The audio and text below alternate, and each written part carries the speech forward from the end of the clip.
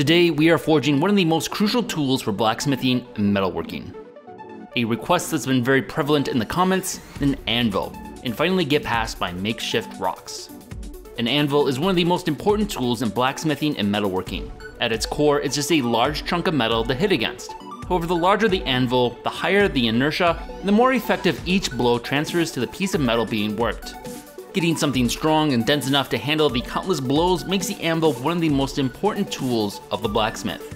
So with this difficult forging project, I enlisted the help from some experienced blacksmiths we've worked with before, Joe and Adri. Be sure to check out Joe's work on Instagram and Adri's own YouTube channel. Alright, so I'm back with Joe and Adri, and we're going to tackle the next step in kind of blacksmithing, which is making an actual anvil. Historically, especially in the earliest phases of ironworking, you would have been working with very rudimentary tools and probably using a stone or a lump of bog iron or a smelted bloom that they'd compacted to continue forging their anvils. They would have found anything that would have worked that was large enough to absorb the force of the hammering and not suck out all of the heat from the metal. And stone makes a terrible anvil because of its thermal properties and how chippy it is, and it doesn't, yes, it does not do well under hammering forces. The earliest anvils were likely just rocks, like what I've been using so far. From there, some would be cast in bronze, something we did last year. Unfortunately, that anvil didn't survive long, as it eventually snapped at a weak point in the casting. Andy has cast a bronze anvil in the past, but those, when moving into iron tools, really would have been short-term solutions. You can't really use bronze long-term as an anvil because you'll crack it, or the heat will anneal it and you'll deform the face. Eventually, iron and steel became the preferred metal, with early anvils basically just being a chunk of iron. As it evolved, more specific shapes were designed and formed for specific purposes, such as the bick or horn, which is used for working curved pieces. In the 20th century, as mass-produced manufacturing techniques became more prevalent, the anvil has become a rarer and less familiar object. Today, most people are likely more familiar with its use in cartoons as a heavy object that is dropped on people's heads. This trope emerged as anvils were easily recognized as a heavy, dense object that was easy to draw, and then became a tradition of animation, even as people became less familiar with the actual use of an anvil. The earliest example in a cartoon is the 1942 A Tale of Two Kitties. If this leaves you nostalgic for some old cartoons like the Roadrunner, you might be wondering where you can easily stream some of these old cartoons. Something that might help open up additional streaming options would be a VPN, like today's sponsor, Private Internet Access. Using PIA, you can change your location to another country, like Australia. Then suddenly you have some unique streaming options like the 1979 classic, The Bugs Bunny Roadrunner movie. Unblock your Amazon Prime, Hulu, and Disney+, Netflix UK and US, and BBC accounts today. But PIA doesn't allow you to just watch your favorite TV shows and movies. By using Private Internet Access to keep all your private information away from snoopers, hackers, even your internet service provider. Private Internet Access is the leading no-log VPN service and has unlimited access to almost thousands of servers in dozens of countries. It works on all platforms, from Windows, Mac OS, iOS, Android, Amazon Fire, and Linux, and you can use it on up to 10 devices at once. There's no risk because it comes with a 30-day money-back guarantee. Check out PIA right now and use the link in the description to support our channel and get 2 years and 3 months for free for just $2.59 a month. Now, onto the forging. Today, we do not have a anvil stone, as it were, so we will be using a modern pattern anvil. Making this more Scandinavian style two-piece anvil is going to last a lot longer, and it's going to work out way better in the series when we don't have the time to continuously make anvils over and over. So where are you thinking? This would be our shoulder. Okay. Tongues are going to be interestingly slippy. There we go. And that's what happens.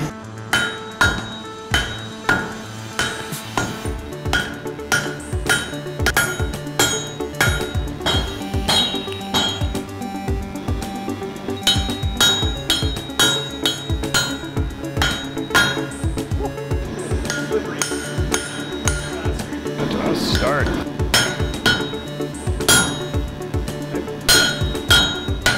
Okay, we going counterclockwise or clockwise?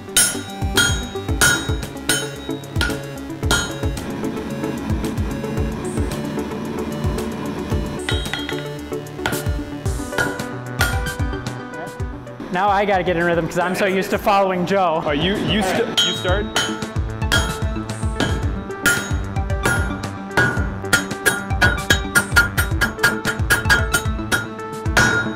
That was a good one. This works better. Yep.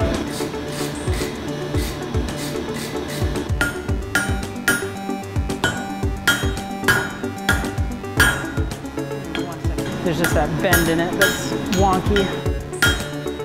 There we go. Ready to go. Yeah.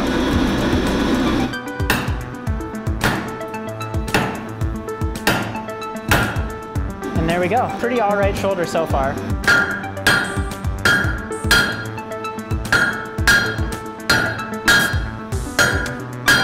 I'm waiting for it.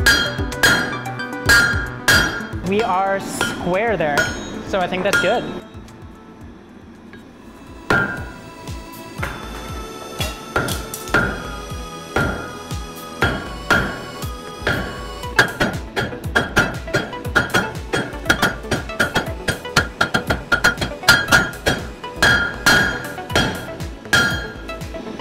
Probably straighten her out a little bit. I must just...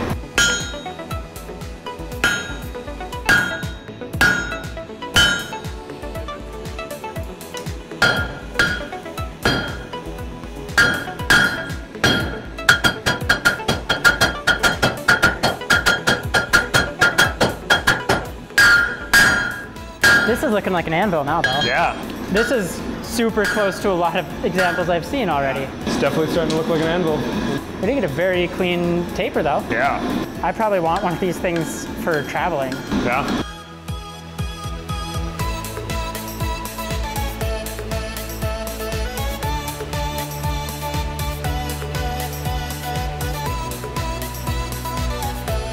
Take one more heat with the platter. Sounds good.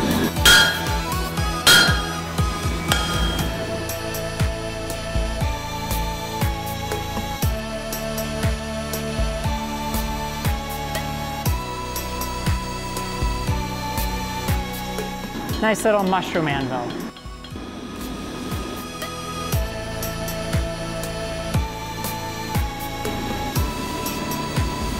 I've got beeswax linseed oil. Linseed oil works. All this is basically the scale that's forming in the outside soaks up the oil, and it forms a protective coating like gun bluing. And then there's wax mixed in with it, which melts in and seals it off to further protect it. It's definitely a steak anvil. Yeah. Turned out nice and flat. Yeah, nice and flat on the top.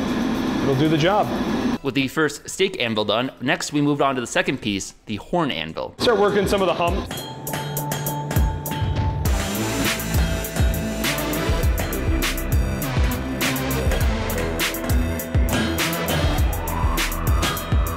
Has good instincts to pull your feet out of the way as soon as it starts slipping. The blacksmith shuffle. Yeah, now that we got the first taper down, do some striking. Do this striking. It's a strike. This is a hammer. It's a hammer indeed.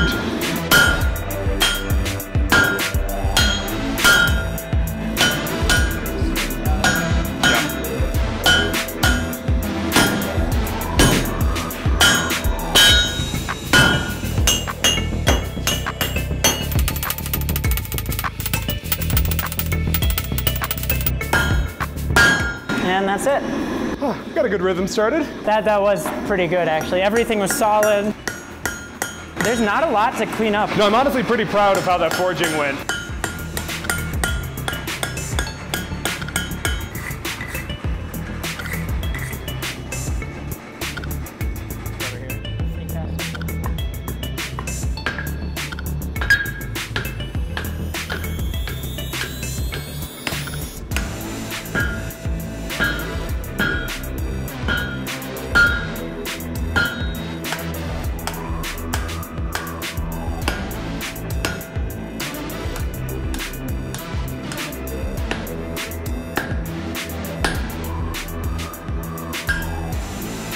That's terrifying. Just don't hit me in the head.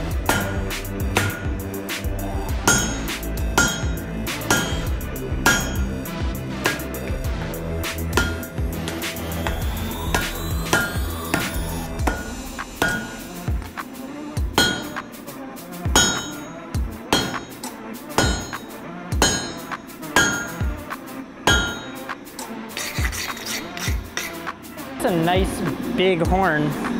So if you ever do want to make a socketed spear, there's your mandrel.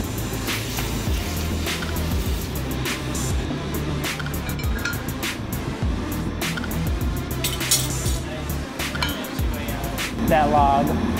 You want it to burn itself and to have a really nice tight fit, but you don't want to burn away anything. So when you chisel it out, you don't split the wood.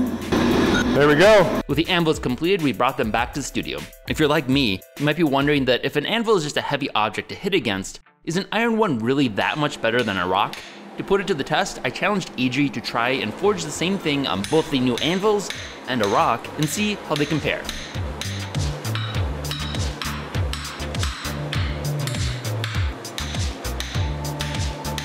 Now we're going to try and compare and see what the difference really is between our homemade anvils here and a rock. This is a new rock after the untimely death of rocks 1 through 4. So through this process, we'll be able to see what we're capable of, what the different tools can do differently, how many more options we have when we're forging. And in doing so, we're going to try to make a couple more tools for the coal forge. First up, the rock.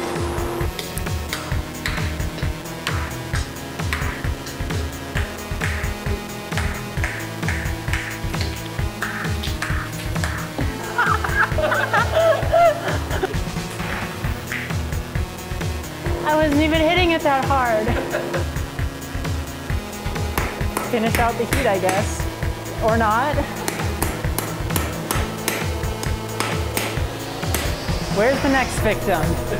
Now if I can split this one, it's going to be hilarious. This is honestly more tiring. Like, you have to have intense focus to get it to stay on this while you're striking it. And it's not just because it's on a smaller log, it's because the surface isn't flat, so every strike you have, it pushes it back and forth. There's just one little nook that I can use to actually flatten things out. I think that's the best we're going to get, so it's not even worth trying to draw it out any further. Because this is relatively straight, and there's no way you're going to get it any straighter, so you might as well bend it over. You just have to make concessions when you're working on that thing.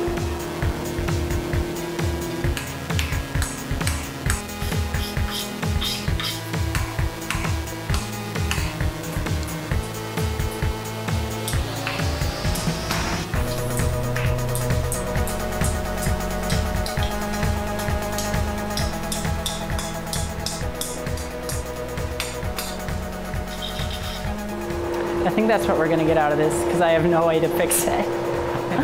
Now to try and forge the same thing using the actual anvils we just made.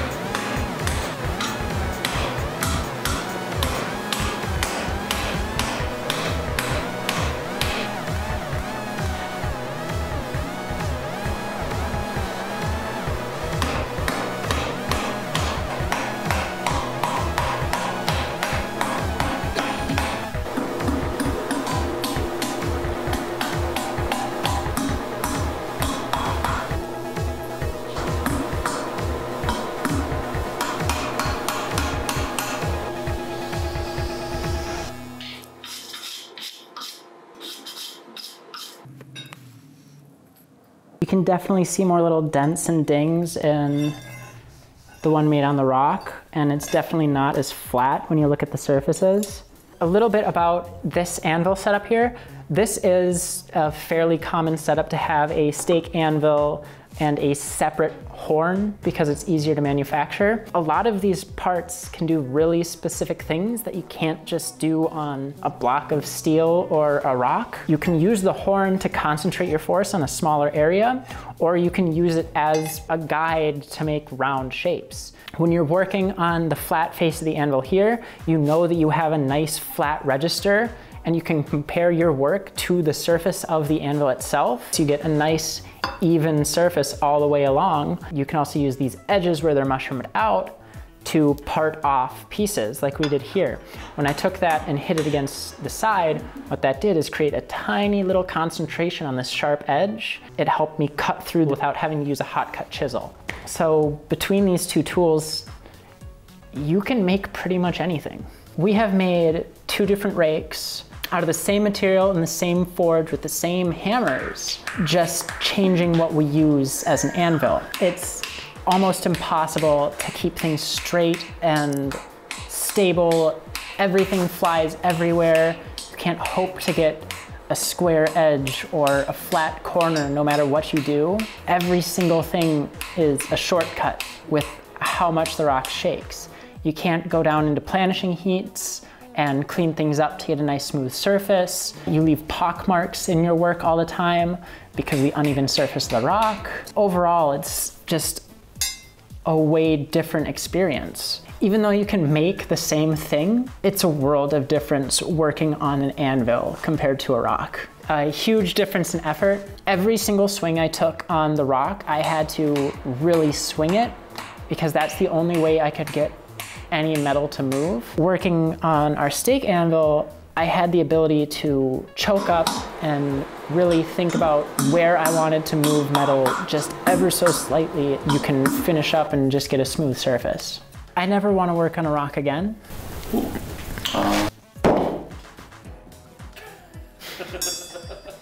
Thanks again to Joe and Adri. Check out the link to see more of their work. And now with this crucial step in our blacksmithing, we can move on to some larger and bigger projects. Thanks for watching. If you enjoyed this video, be sure to subscribe and check out other content we have covering a wide variety of topics. Also, if you've enjoyed these series, consider supporting us on Patreon. We are largely a fan-funded channel and depend on the support of our viewers in order to keep our series going. Thanks for watching.